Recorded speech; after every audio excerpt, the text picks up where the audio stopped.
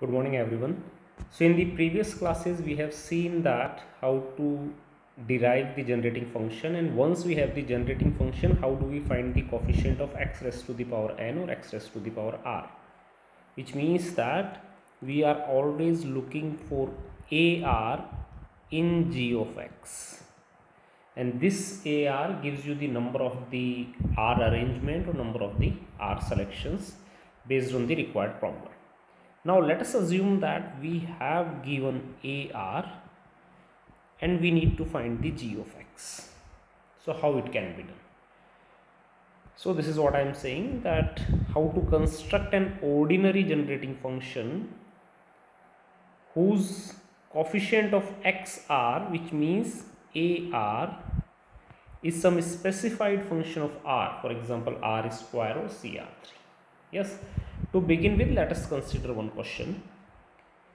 So we need to find the generating function for AR star, which is equal to RAR, where the generating function for AR is g of x. So we have given one generating function, and from this generating function we need to find the generating function for RAR. Yes, so you can see here that one quick observation is that if I differentiate it g of x, then r would come here, so I will get the term RAR. So first thing is to find the required term, which is RAR, and next is to ensure that this term is the coefficient of x raised to the power r only. So if I differentiate it, then I will get a1 plus 2a2x and so on, but here I will get RAR x raised to the power r minus 1 and then so on. So as I told you, I got RAR, and now I have to ensure that RAR must be the coefficient of x raised to the power r. Therefore I multiply x by g dash x, which is my required generating function, and here the coefficient of x raised to the power r would be RAR. So for RAR, the required generating function is xg dash x, where g of x is known or where g of x is given. Now the problem becomes a little bit complex when g of x is not given and we need to find the required generating function. But one thing is clear from here, that to do so we need some initial generating function. So first we need to think that what could be the initial generating function. So one possible choice is, if I take generating function, initial generating function, as 1 by 1 minus x, which is 1 plus x square x raised to the power 4 and so on. I can choose this because here AR is a constant. So based on our requirement, we can do the differentiation, addition, many things, whichever is required. Now let's see that if this is the initial generating function, then how can we address the problems. So this is what I assume to be initial generating function. Now let's assume that we need to find a generating function for AR is equal to 2R square. So as I told you that we can take the initial generating function as 1 plus x plus so on and x raised to the power r. Now I need r square. It means that differentiation would work. So d by dx of 1 by 1 minus x, which is 1 by 1 minus x square, is equal to 1 plus so on and r x raised to the power. Now if I differentiate it again, then I will get term r minus 1, but I am strictly looking for r square. So before differentiating it, it's better to multiply it by x, and so that you will have this term as r x raised to the power r. Now you again differentiate it.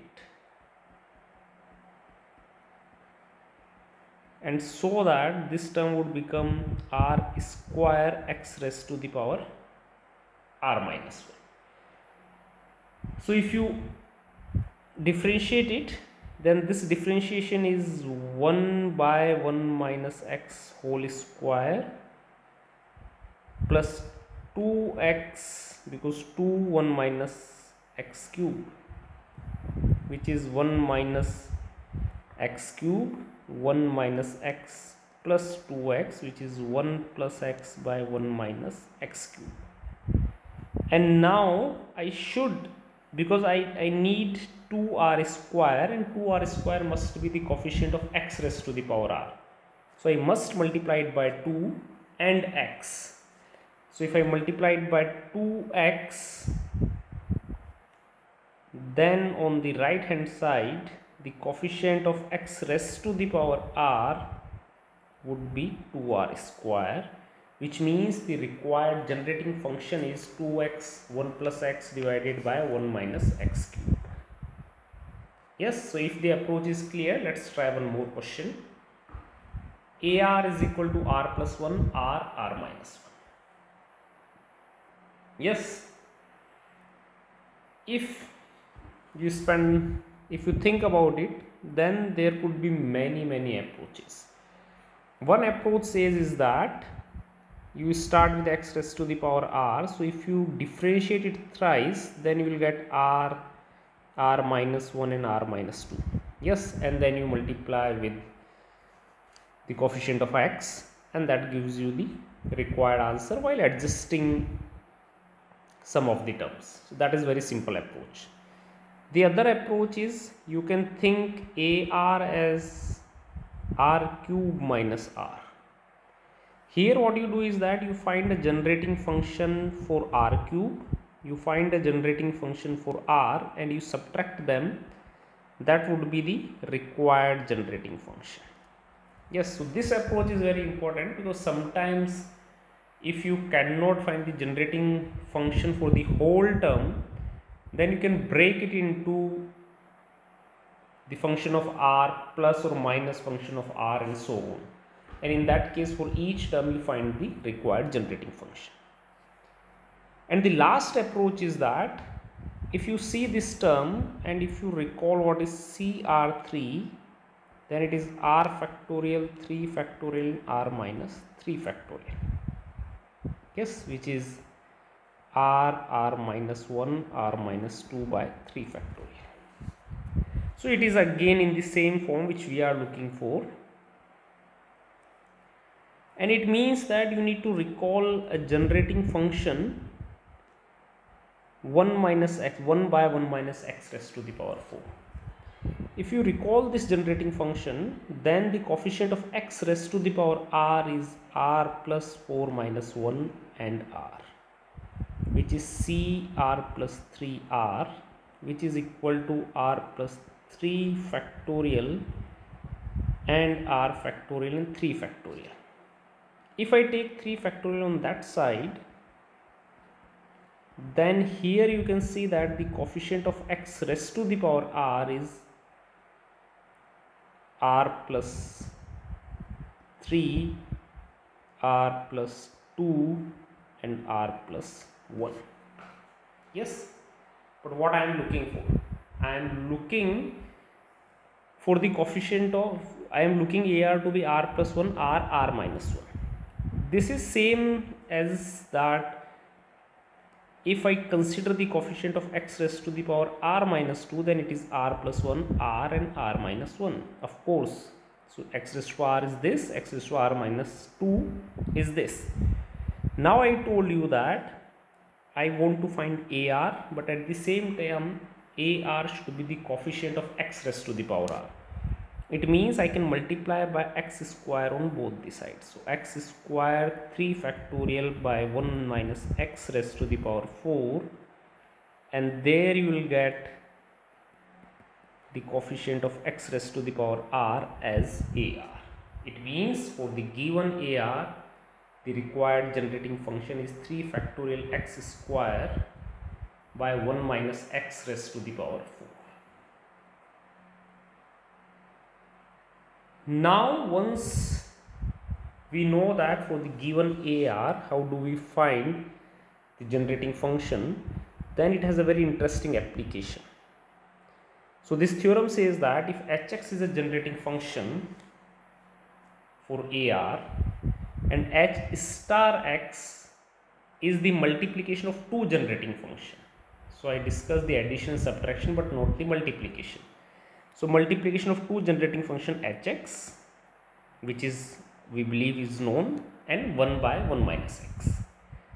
Then h star x, or the coefficient of x raised to the power r, is the summation of all ai's.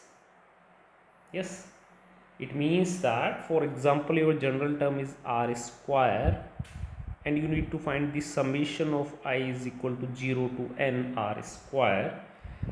Then you consider what is hx for r square, multiply hx by 1 minus x and look for the coefficient of x raised to the power n. We will do the exercises, but first see why it is happening.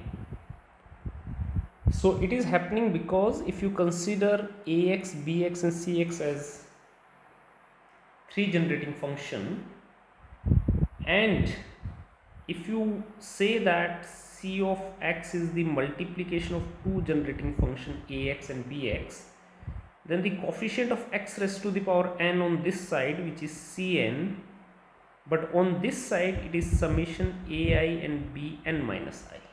Yes, we have already discussed it.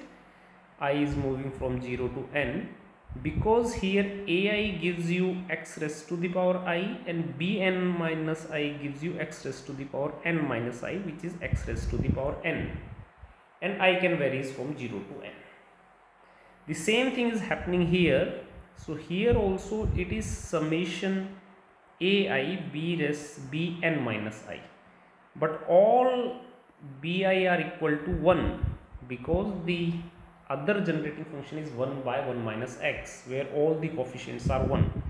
This is because it only remains summation ai. So now once it is clear, then let's see some questions.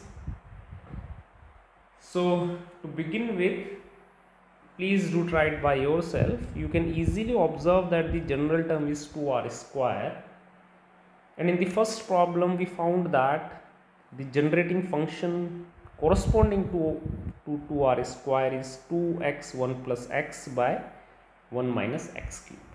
Yes, it means my h star x is 2x1 plus x 1 minus x cube multiplied by 1 minus x.